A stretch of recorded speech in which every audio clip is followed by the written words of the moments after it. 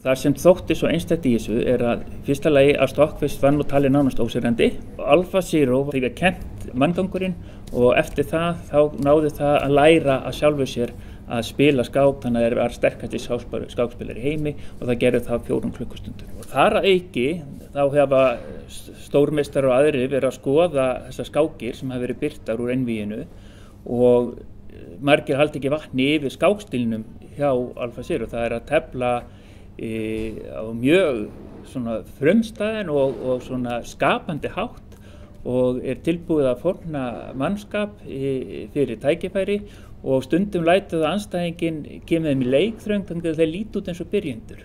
Þannig að þetta líka eitthvað nýtt. Við erum ekki að sjá bara meira því sama með að vera með mikla reiknigetu.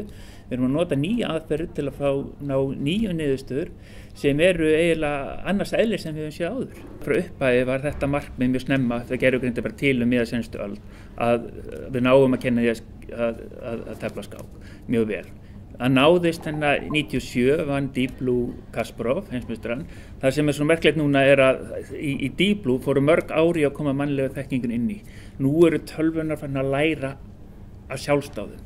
Það skref að staðin fyrir við þurfum að eyða árum í að kenna þeim að gera eitthvað. Nú geta þær lært það sjálfar. Þetta opnar náttúrulega alveg ótrúlegan heim að nýjum tækifærum. Þetta ekki upphafið að endalokunum.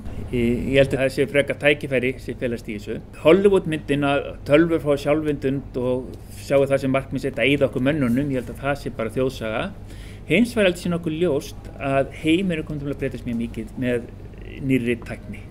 Og þetta þýðir til dæmis að mörg störf sem við mennum hefur verið vinna í dag, þau vera sjálfvirkjubætt. Þetta ekki bara spurning tæknina, það líka ýmslega lagalega spurningar sem þarf að svara svo og siðferðislegar. Þetta verða stóru viðfangsefnin í framtíðinni, hvernig við lifum með tækninni og gervigreindinni.